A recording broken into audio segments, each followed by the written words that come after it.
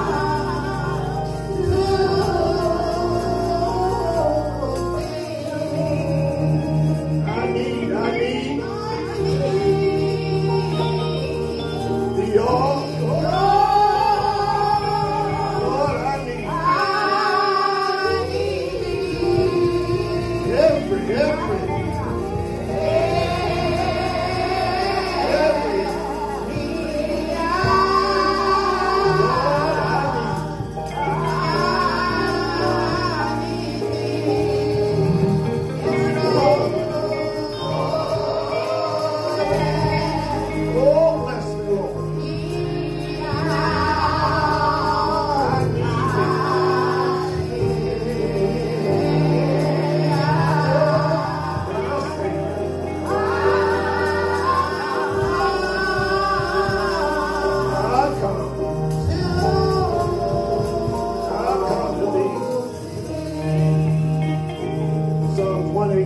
Psalm number 118. Oh, give thanks to the Lord, for he is good, for his mercy endureth forever. Let Israel say, his mercy endureth forever. Let the house of Aaron say, his mercy endureth forever. Let those who fear the Lord now say, his mercy endureth forever. I called on the Lord in my distress. The Lord answered me and set me in broad place. Father God, we thank you. God, we lift you. God, we glorify you. We admit we need you. Lord, we need you every hour. Lord, we need you every second. Lord, we need you. We bless your name. We lift you that men may see your great works. Lord, we need you. Oh, bless us now, our gentle Savior. Lord, we come to you, Father God, for you are worthy. Father, for you deserve all the glory. Lord, you deserve all the praise. And today we come thanking you for just being good, for just being God, for blessing us one more time, just to say thank you. This is a privilege, Lord. This is an honor, Lord. We don't take it for granted, Lord, that you allow us another moment to bless your holy name. Lord, we've fallen short. We messed up. We missed the mark. We sinned. We ask you to forgive us now. Lord, don't hinder your presence from us. Don't hinder your blessings from us. And bless us to trust you in this service. Have your way, Lord. Do as you know to do. Have your way, Lord. Bless as only you can bless. Touch in the name of Jesus. Anoint in the name of Jesus. Bless us, Father, in the name of Jesus. That we will honor you, we will glorify you, and that we will lift your name. This is your service. You are the captain.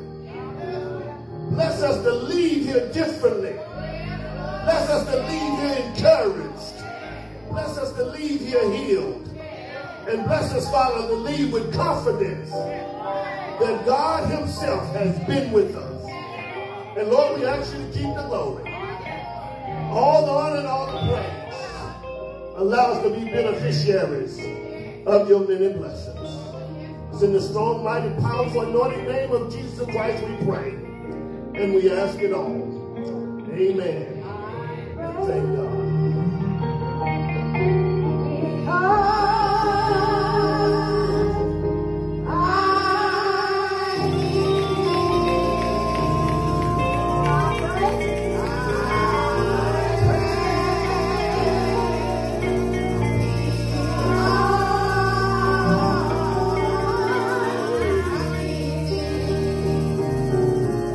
Oh,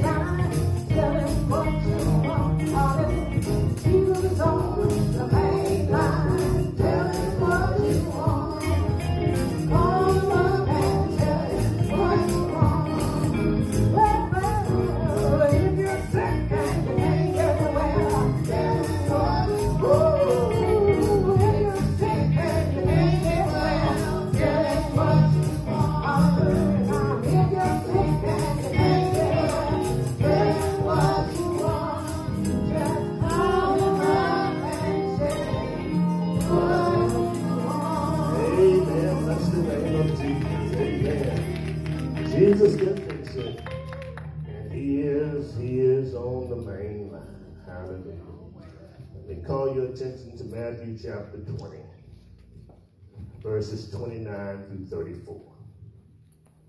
In the New Testament, the book is Matthew, the chapter is 20, the verses are 29 through 34. I want to remind you, we serve the awesome and the amazing God. Yes, Lord. He has blessed us one more day. Thank you, Jesus. And for that, we are thankful. Thank you. Matthew chapter 20, verses 29 through 34 is where we are. When you found it, you will discover these words. Now as they went out of Jericho, a great multitude followed him. And behold, two blind men sitting by the road. When they heard that Jesus was passing by, cried out saying, "Have mercy on us, O Lord, Son of David." Then the multitude warned them that they should be quiet. But they cried out the more, saying, "Have mercy on us, O Lord, Son of David." So Jesus stood still and called them and said, "What do you want me to do for you?" What do you want me to do for you? What do you want me to do for you? They said to him, "Lord, that our eyes may be opened." So Jesus had compassion and touched their eyes. And immediately their eyes received sight. Amen. And they followed him. Amen. I want to talk about Jesus, the great healer. Yes, he is. I know he is. Jesus, I know he is. the great healer. Yes. If you don't need a healing physically, you may need one spiritually. All right. If you don't need one, and I believe all of us do, need one spiritually, you may need one in these turbulent times emotionally. Yes. Now that COVID has rolled in and still is real, Yes. I know somebody need one socially All right. because you ain't been able to fellowship like you usually do. If you don't need a healing socially, then I'm sure you need a healing practically. Because all of us got some kind of problem. Yes, Lord. All of us have more than one problem. If you got all the money you need, you still have a problem. That's right, Lord. Still got a problem. Some people thought that if I just hit the lotto, if I can just get $1 million, if I can get half of $1 billion, problem solved, situation gone, circumstances disappeared. But many of those who have won in 3 years are broke. Some have even committed suicide. Many have gotten attacked because people knew they had money. It's because our nation, our world needs a healing. That's right. And it doesn't matter what politicians we put in. That's right. If we don't have God on our side, we need a healing from the Almighty God. It doesn't matter if Beto won or not. We still need a healing from Jesus. Yes, I'm a witness. Doesn't matter if your county judge had not struggled and won. We still need a healing from Jesus. Even though the local mayor is of color, we still need a healing from Jesus. In the text, people are following Jesus. Matthew records this text right after the mother of the sons of Zebedee came to Jesus, kneeling down and asking him a question. "Lord, will you make my children the ball of the shot caller? Lord, will you make my children sit on the pedestal, one on the right and one on the left. Lord, will you handle them and bless them? But we need to understand neither power nor fame offer us the healing. We need to understand it only takes the favor of God to get you where you need to be. Lord, I thank you. In the text it declares to us that there were two blind men. Mark and Luke record one blind man. But Matthew, because he's writing to Jews on behalf of the Jews, he looks deep into the subject matter and he identifies two blind men. Theologians believe that these blind men were beggars. They believe that they were broke. They believe that these blind men didn't have any money. And as these two blind men, they couldn't see Jesus. But they had heard noise of Jesus the Christ. Hallelujah. You see, the grapevine had said that this Messiah, this man called Jesus, is in town. The text declares, now as they went out of Jericho, a great multitude followed him. They weren't following the disciples, they were following Jesus. Yeah. My first point to you today is that we point out people. We see people. The first thing we see is people. Yes, sir. And when we see these people, it's a great multitude, Matthew says. And when he sees these people are following Jesus. Yes, sir. We have to give the multitude credit. They knew who to follow. In these days, people don't know who to follow. We have people who want to go down in history for shooting up a school, and they just want to be known. They just want to be famous. They just want to follow the last school shooter. All right. And they don't see, I guess they have a blinded eyes to what the last school shooter went through. People want to shoot up churches. People want to have road rage, and they want to become famous by crazy stuff. It's because they're following the wrong people. You see, on our social media, we want to make sure we have a lot of followers. And some people are suffering from low self-esteem because they don't have the number of followers they want. And then we want to make sure that we follow the right person on social media. So every time that person posts, every time that person tweets, we want to get it. We want to know what's going on and what is to be seen. This multitude, this people knew who to follow.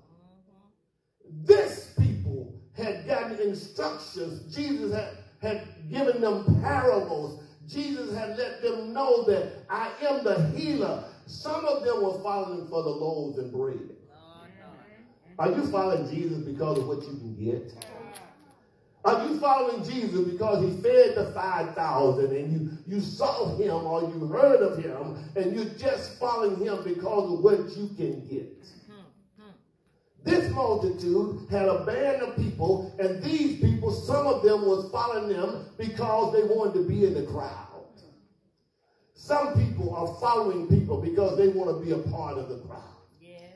I oftentimes laugh when I ask people what church you go to, and I ask them who's the pastor, and then I ask them who's the chairman of deacons, and I ask them who's one of the ushers on the floor, and they can't name the pastor, they can't name a deacon, they cannot even name one of the persons who work at the church.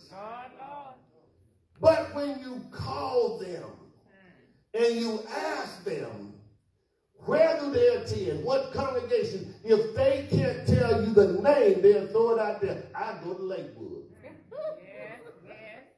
The reason, Brother Miles, they can say Lakewood is because who's going to count them? Who's going to hold them accountable? Who's going to notice them? With nearly 50,000 people in attendance on one weekend, I can just say Lakewood.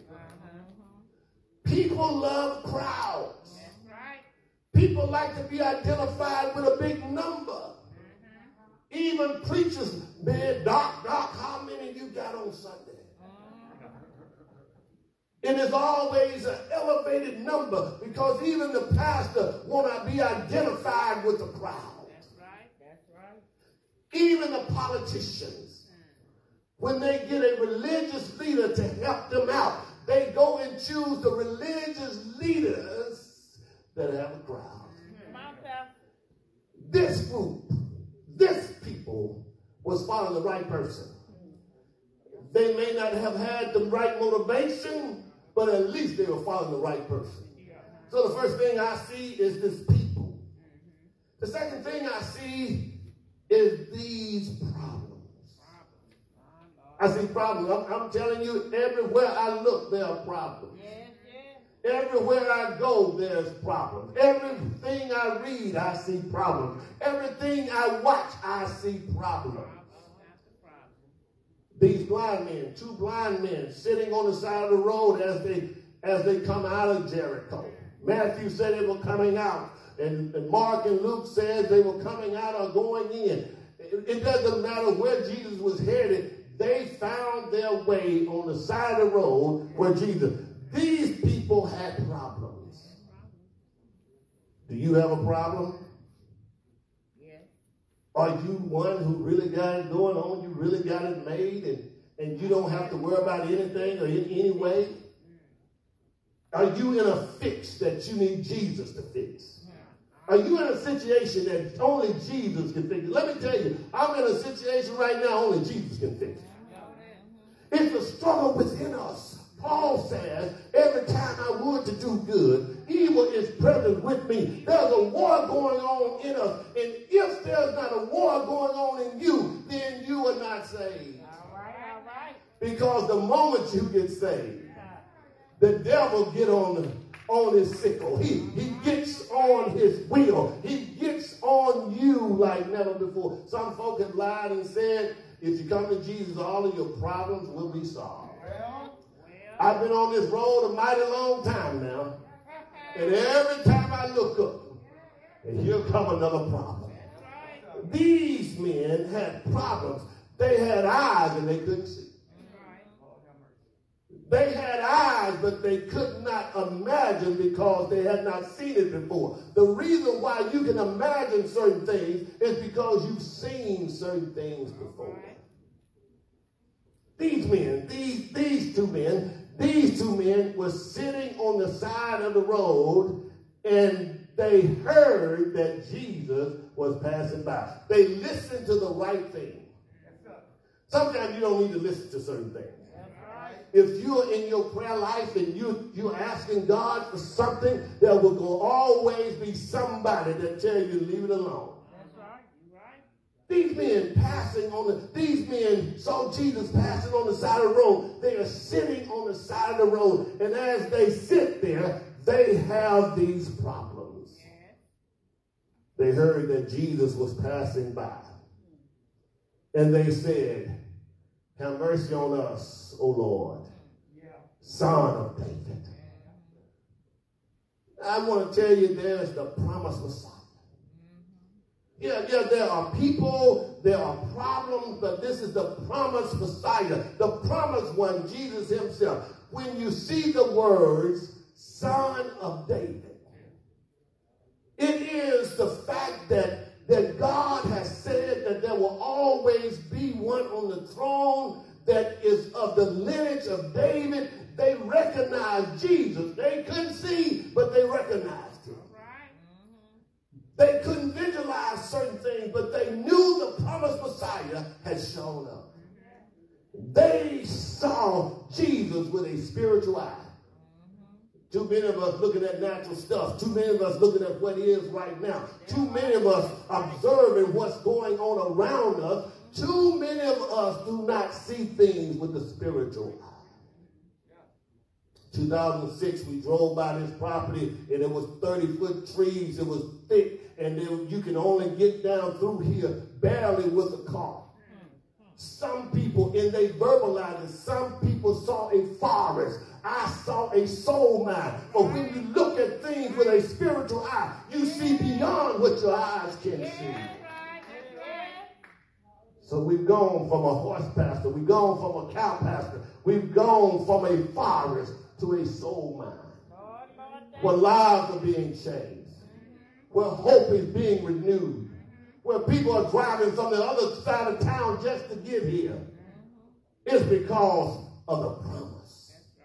They saw with their spiritual eyes the promised Messiah, so they called out to him, Son of David, have mercy on us.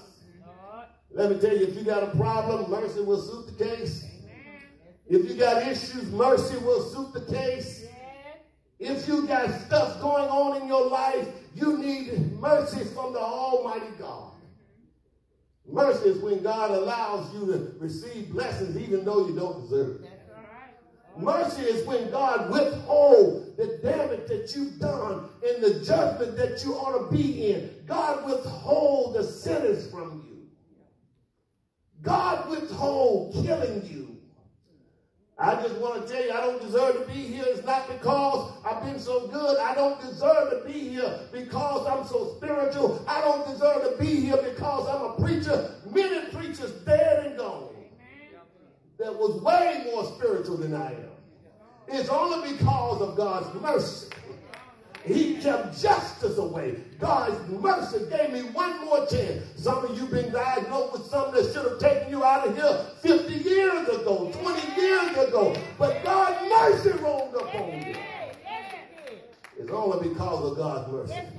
And young people, if you don't have any issues right now, keep waking up in the morning. Keep trusting God's mercy, because God's mercy will find a way when there is no way.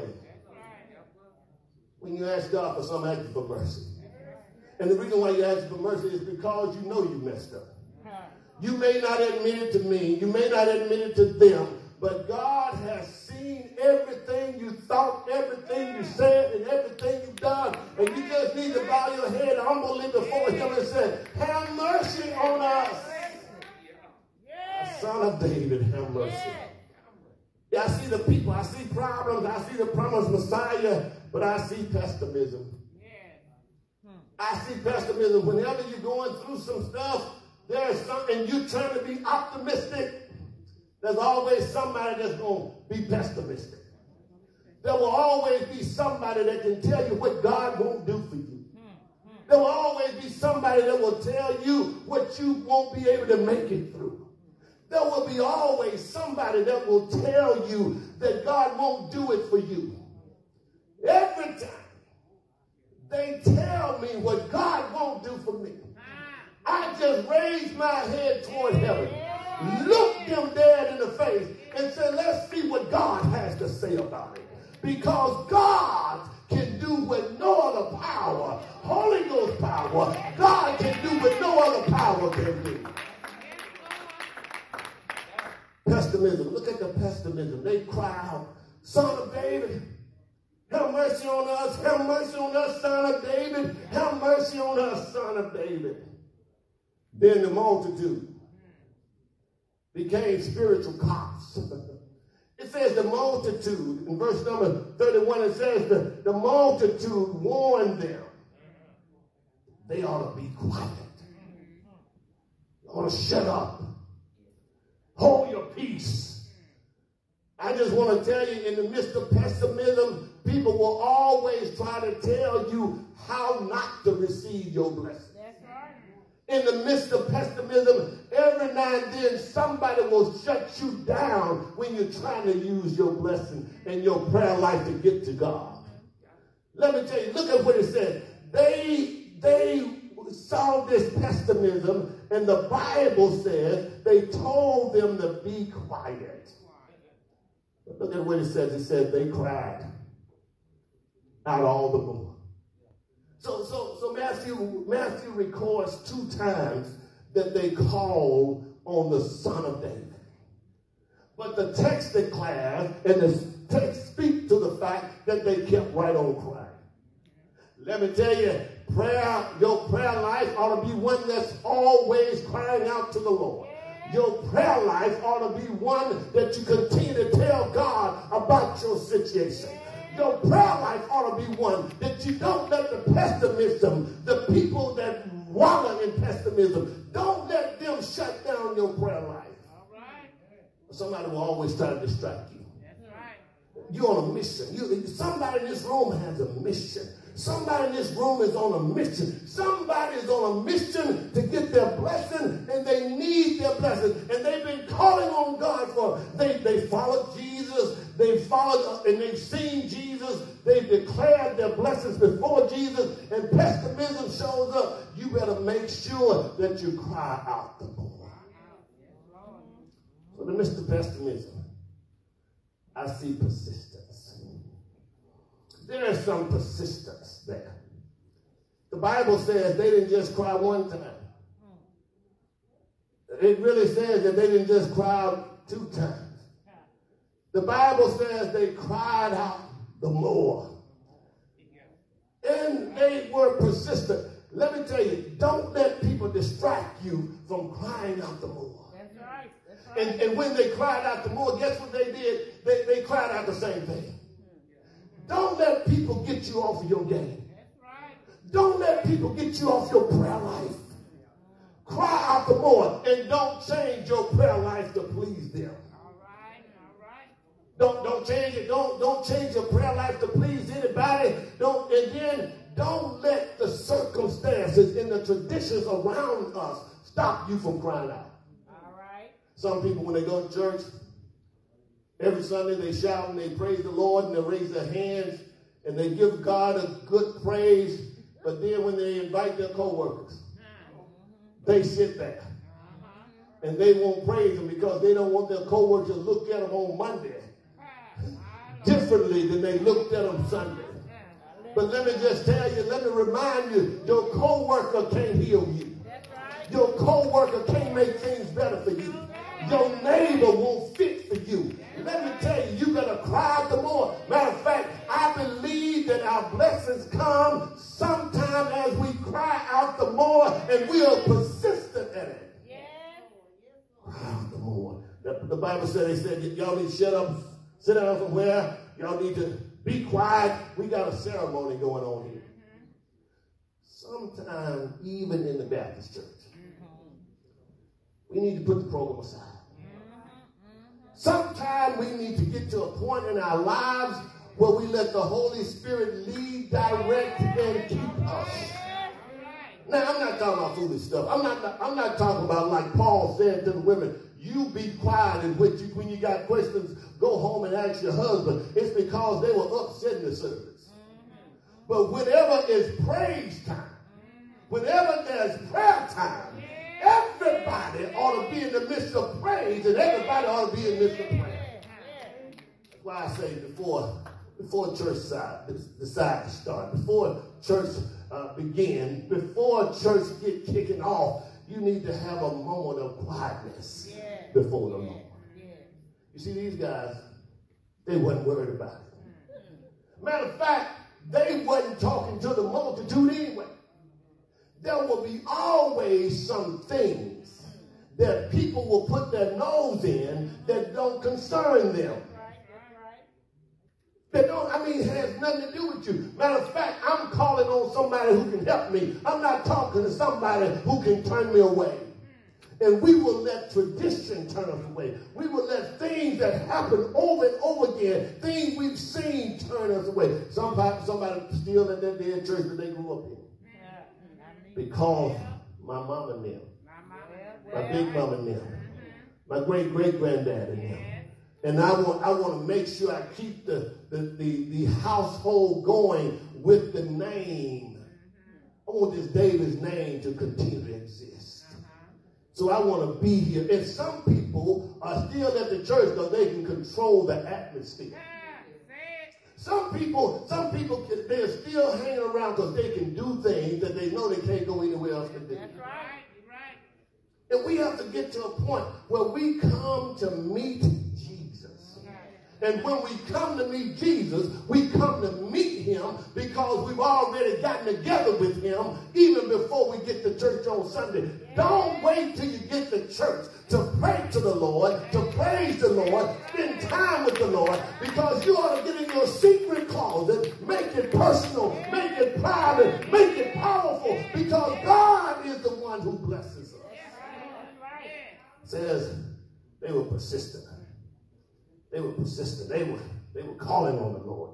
They were so persistent, the Bible said they called on them more and more. They didn't change who they were calling.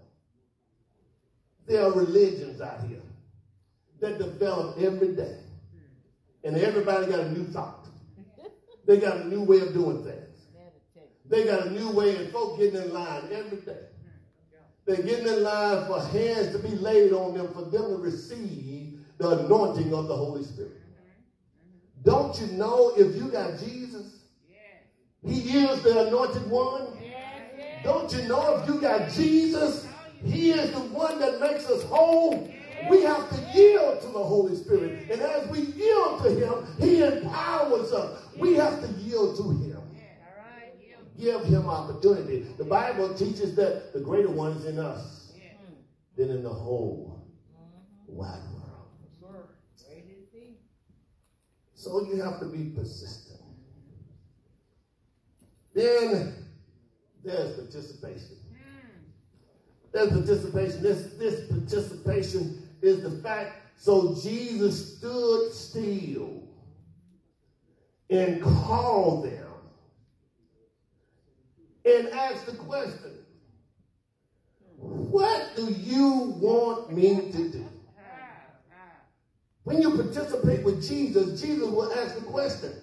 Don't get involved in a conversation with somebody else because they make a suggestion that you do.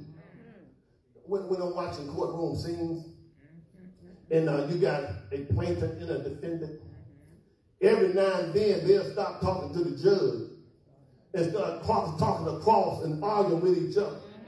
And the reason why the defendant want to make sure that he or she starts an argument is because they want you to get your attention off what you've been doing. And they want you to make sure that you look bad in front of the judge. And it's the judge's responsibility every time to say, don't talk to him, don't talk to her, talk to me. When you bring your case before the judge, take it before the judge who can fix it. He is the magistrate. He is the judge. He is the one who can fix it. You got to participate with Jesus. You can name it and claim it all day long. But you're going to have to participate with Jesus. You're going to have to humble yourself. You're going to have to pray. You're going to have to seek the face of God. You're going to have to turn from your wicked ways. God will hear from heaven, and you will hear from heaven, and God will heal your land. What if just a few Christians will spend time together before, during, and after the election, asking God to bless, asking God to keep, asking God to anoint our city, anoint our state, anoint our nation? What if a few Christians would allow God to continue to bless through our prayers? We ought to be bombarding heaven.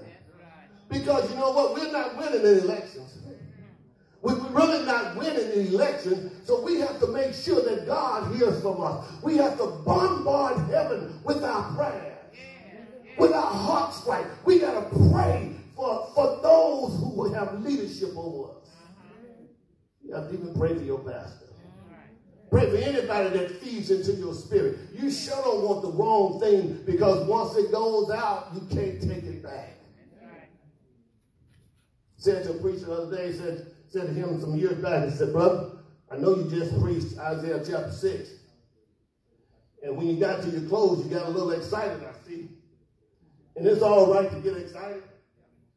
And he started doing that same little hoop that everybody do that he heard before him. And he said, one of these days, we're going to have 6 wings. 2 wings to cover my face. 2 wings to cover my feet. And 2 wings, I'm going to fly. I said to him, you're not hermeneutically correct and you're not homiletically sound. He said to me, that doesn't matter to me. You heard how they took it, don't you? Didn't you see the people jumping and the people shouting? And didn't you see how they respond to it?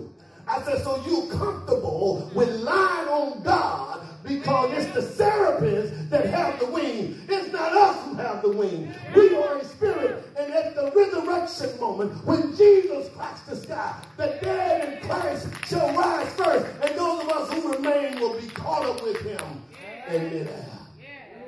We don't need wings. We just need the resurrection to take place. And at the resurrection, God will call us all home. You got to participate. My last point I see is the privilege. That's a privilege. It's a privilege. It's a privilege to walk with Jesus. It's a privilege to know who God is. It's a privilege to participate with him. It's a privilege to ignore the people.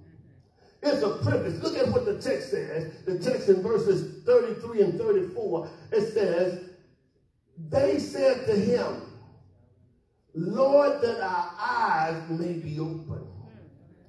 So Jesus had compassion. If you participate with Jesus, he will have compassion on you. Now don't go to Jesus trying to hide stuff. You got to participate with it. The thing that wreck marriages is in premarital counseling, they don't lay it all on the table. And the same thing they refuse to lay on the table is the same thing that wrecked their marriage within 3 months. It's because we got to come before God empty-handed and lay it all on it. And when we walk away from it, we have nothing in our heart, nothing in our hand, and no baggage to carry. You better tell it all now. Because it's going to come out later. And it's going to come out at a time you don't want it to. So he says to us that it's a privilege. So they said, we want our eyes open. Stop answering questions that are not asked of you. If some of you went to court, the judge will have to say about 10 times, just answer the question now. Just answer the question. Just answer the question. Sometimes you ask students questions and they want to tell you the whole story. No, give me the Reader's Digest version. Let's answer the question. Yes. Some people get historical. They want to tell it all. And they want you to stand there and look at it and be excited while you're looking. They want to tell the whole story. These men, they told Jesus, I want our eyes. We want our eyes open. Jesus, we want to see. We no longer want to be blind. And we went down to the eye doctor, and the eye doctor couldn't fix it.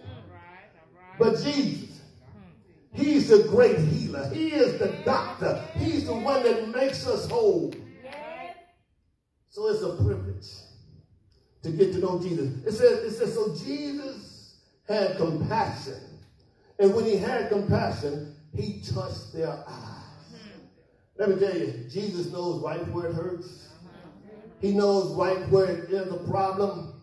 He knows right what to do at the time he wants to do it. He knows what you're going through. Jesus has not forgotten you. He knows what you're going through. And guess what? I go to the doctor, I got to tell the doctor everything. He asks, what's your problem? Yeah. Where does it hurt? How long has it been hurting? What you have been taking for? How often you been taking? What's the dosage? Now, I thought you were the doctor.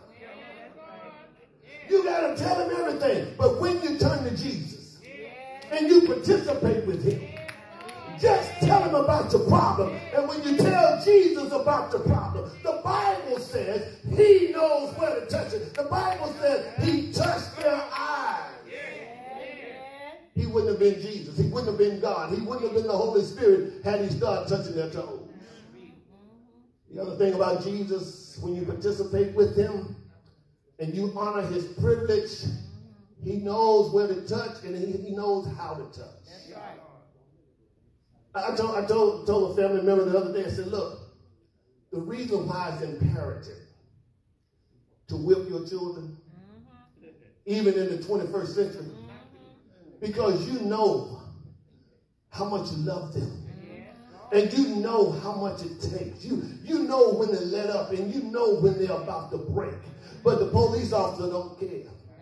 The police officer doesn't care. If you don't deal with them now, then you will have to deal with bandaging them up or even funeralizing them.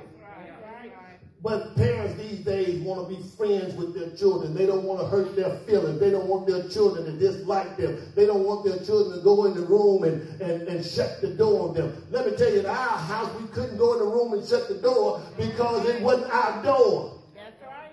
When the door doesn't belong to you, you have no business shutting the door. A father had disciplined a young girl, a teenage girl. And when he got through disciplining her, I mean just talking to her.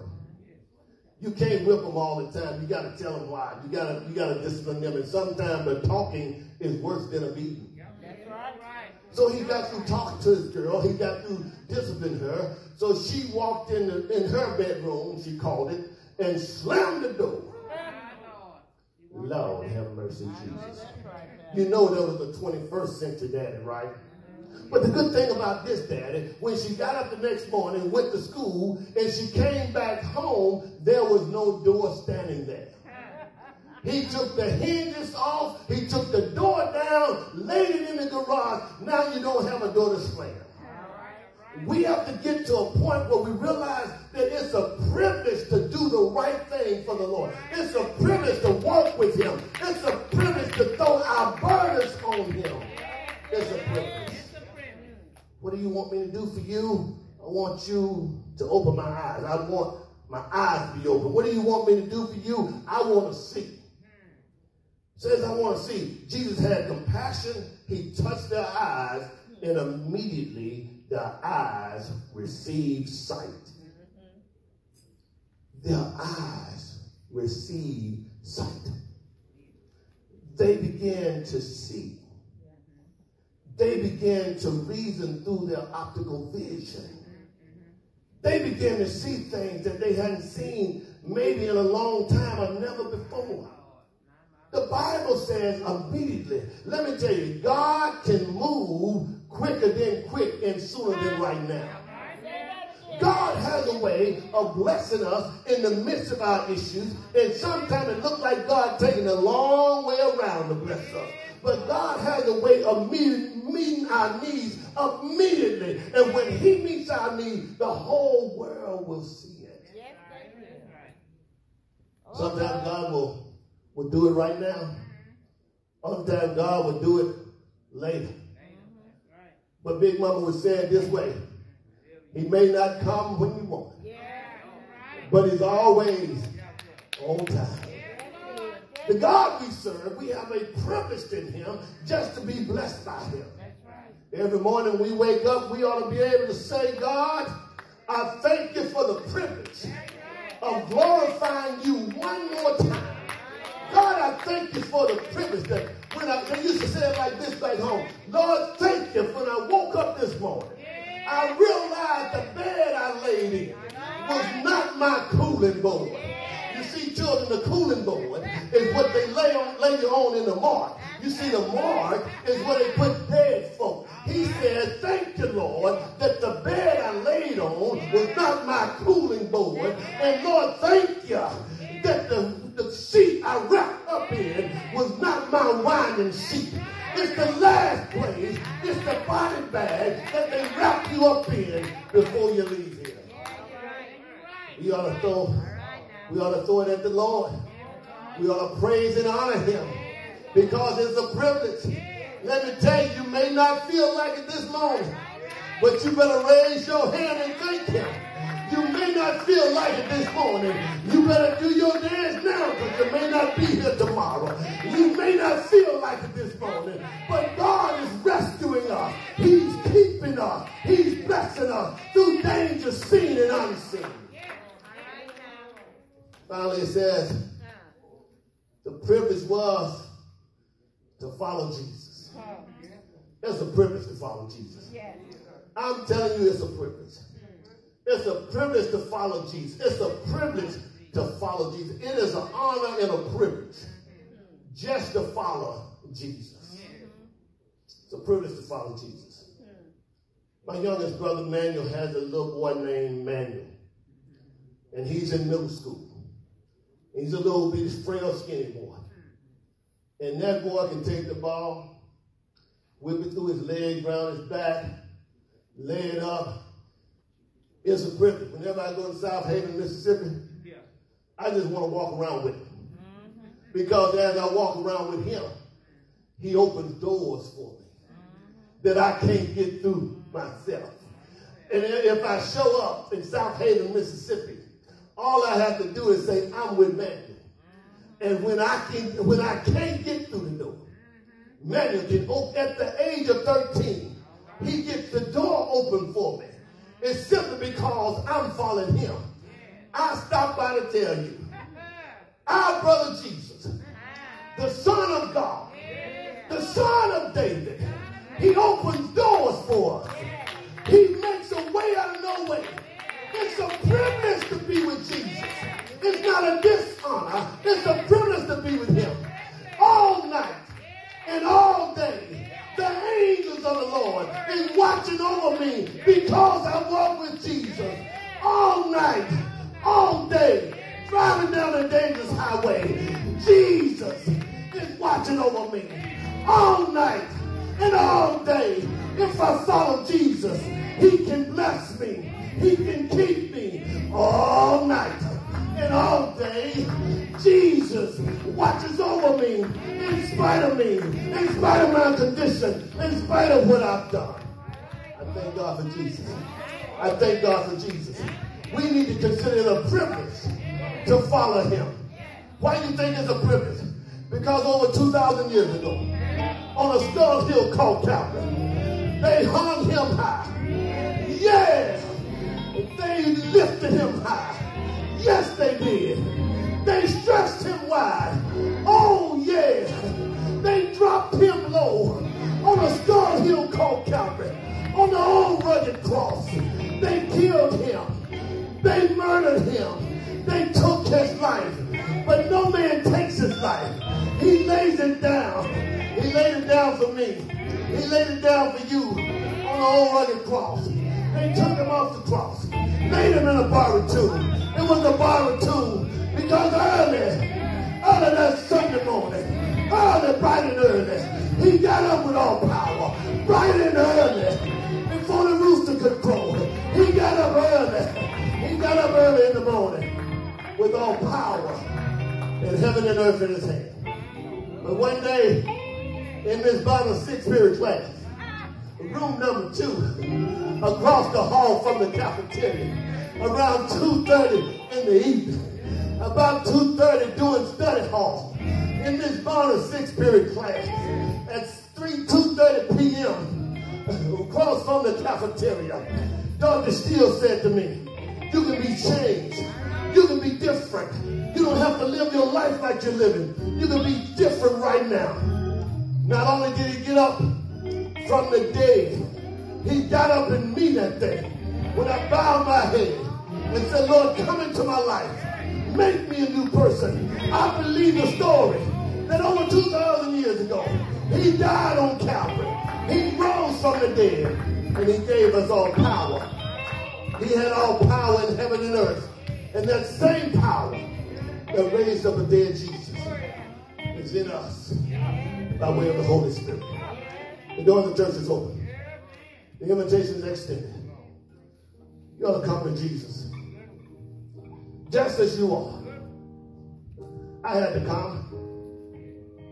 And I had to come just like I was. Don't wait till you get it right. You'll never get it right.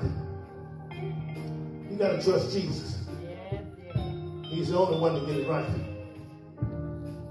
Don't wait till you stop doing your thing. Those of us who are saved already, we still trying to stop doing our thing. The door is open. You ought to come to Jesus just as you are. Come burdened and come happy. Come beat down from the world, but come delivered. Come persecuted, but not destroyed. The door is open. Will you come to Jesus? Give your heart to God. Trust Jesus as your personal Savior. The door is open. Come just now. Don't wait till tomorrow. Don't wait till next Sunday. He will save you. He will save you. Just now. Only trust Him. Only trust Jesus. Only trust Him. Only trust Him. The door is open.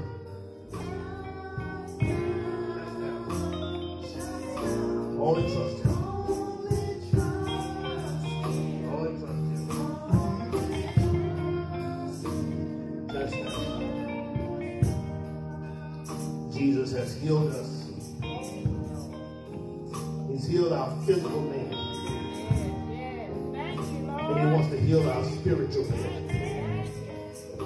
If you never received Jesus Christ as your personal Savior, this is your moment. You ought to try Jesus. I trust Him. You can trust Him. Will you just bow your head and repeat after me and invite Jesus Christ into your life? Believing that He's the Son of God and that He died for our sins and that He rose from the dead. Just say these words, Lord Jesus, I believe that You are the Son of God. I believe that You died for my sins. I believe that You rose from the dead. Now come into my life and make me a new person.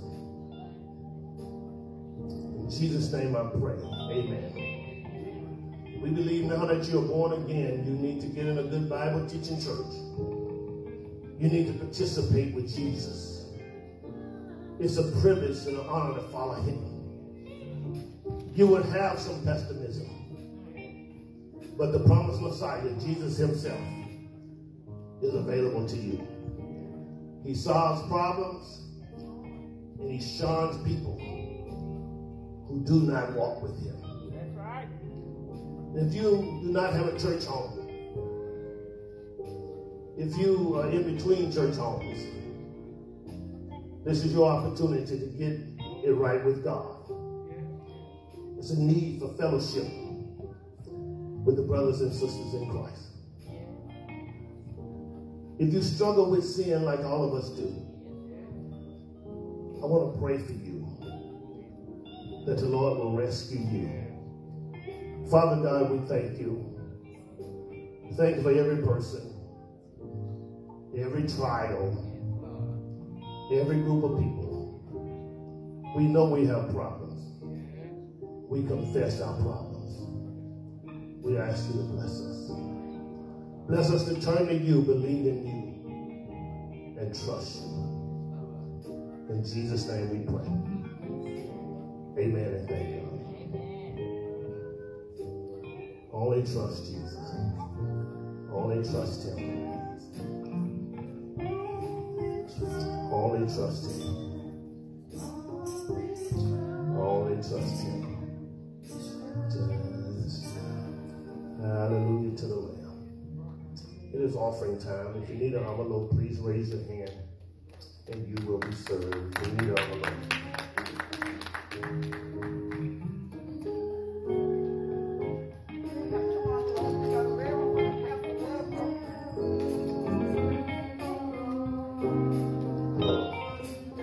Let me pray before you do that.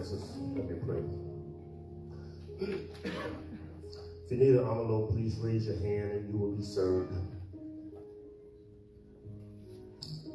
And if you want to give by way of Zelle, you can do so at Lifting.Jesus@yahoo.com, Lifting.Jesus@yahoo.com, or you can mail in your gifts to P.O. Box 503, Missouri City, Texas 77459. Father God, we thank You for this privilege of giving. We ask You to bless every giver, bless every gift. In Jesus' name we pray. Let us read together. This giving scripture found in Luke 6:38. Let's read. Give Your gift will return to you in full, pressed down, shaken together, to make room for more, running over, and poured into your lap. The amount you give will determine the amount you get back. Luke 6:38. Amen. You're in the hands of first impression. Okay, it's time for collection. So if you need an envelope, raise your hand. The usher will serve you. The red envelope is for the pastor love offering, and the blue for offering and any donation you want to give.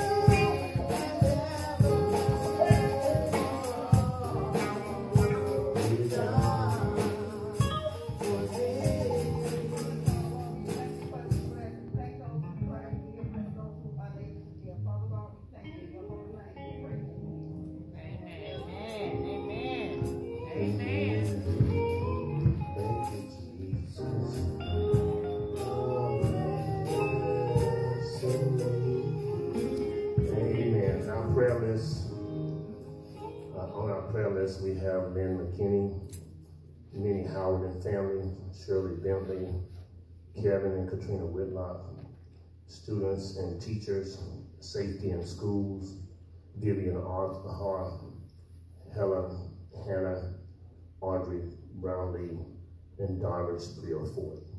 Father, we come praying for these. We ask you to bless in the name of Jesus. Heal, Father God, strengthen. Deliver, Father God. Touch in the name of Jesus. Give them fruitfulness. Give them hope. Give them the desires of their hearts. Lord, some of them have been waiting for a long time. God, I ask you to give them the desires of their heart. As a church, Father God, we pray that you deliver. We know, Father God, that you deliver in your own time. But the text says you healed immediately. We even ask you to heal and touch, strengthen, and give hope immediately. That they will follow you with much confidence. That they will follow Jesus. In the name of Jesus we pray. Amen and thank God. Amen. Pastor and wife appreciation is scheduled for next Sunday. In the first service, we will have as a guest preacher Reverend Bartholomew Johnson. Reverend Bartholomew Johnson is the first service. In the second service, we will have Pastor Dr. Richard Jewel Rose and the Holy Trinity family worshiping with us. So we want to make sure that we attend. And it's just right to show appreciation. That's right, man. It is always good to be appreciated.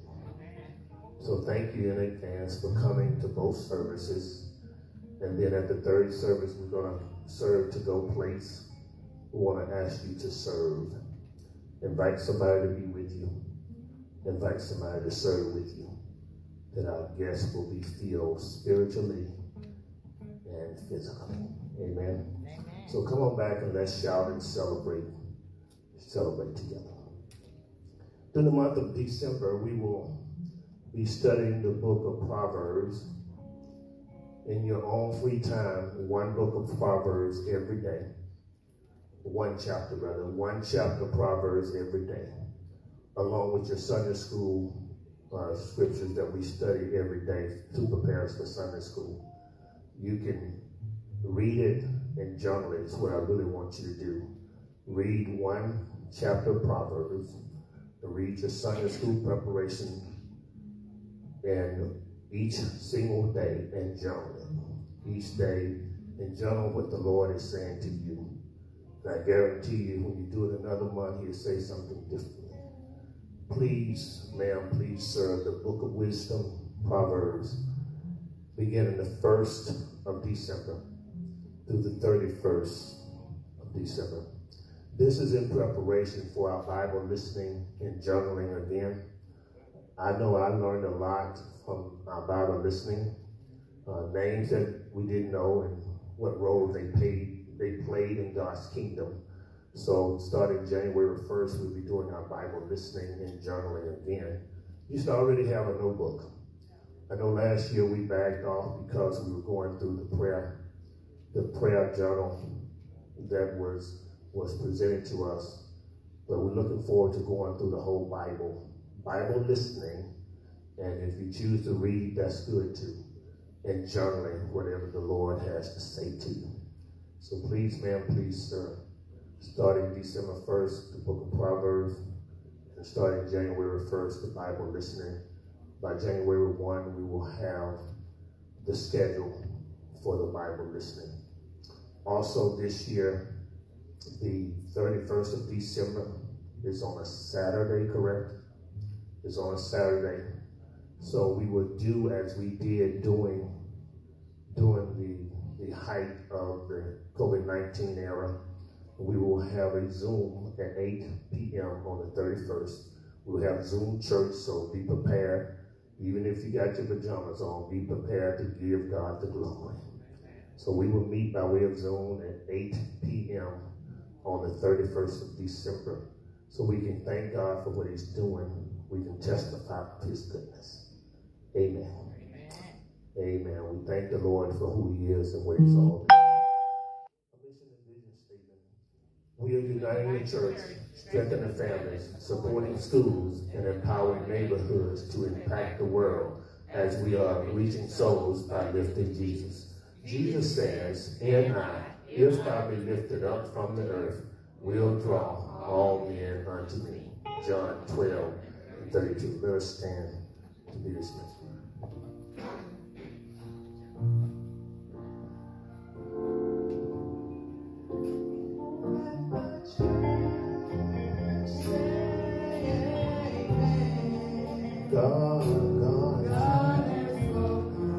God has spoken. Let the church say amen.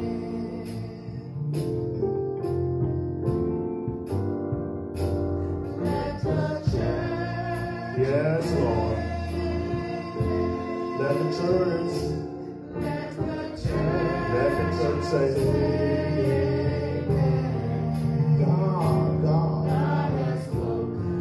Yes, he has. Let the church say amen. Father God, we thank you now. We bless your name. We thank you, Lord, that we observe people. We thank you, God, for blessing people. Lord, we realize that we have some problems. But Lord, we know you promised us by way of the promised Messiah that you can bless us in our problems. Lord, we've seen the pessimism, Lord, but you are faithful, and we want to be faithful to you. And Lord, we're going to be persistent and continue to tell you about our issues and tell you about our problems. Lord, we're willing to participate with you. Yes, Lord. With you as our leader and you as our guide. We know we can't go wrong if we participate with you. And Lord, we consider it a privilege. We consider it an honor. We consider it a great opportunity to walk with you. Thank you, Lord, for allowing us to get to know you, to learn of you, to walk with you. Now unto him who is able to keep us from falling, unto him the only wise and only true God, unto him be power, be glory, and dominion. Until we meet again, let us join by saying,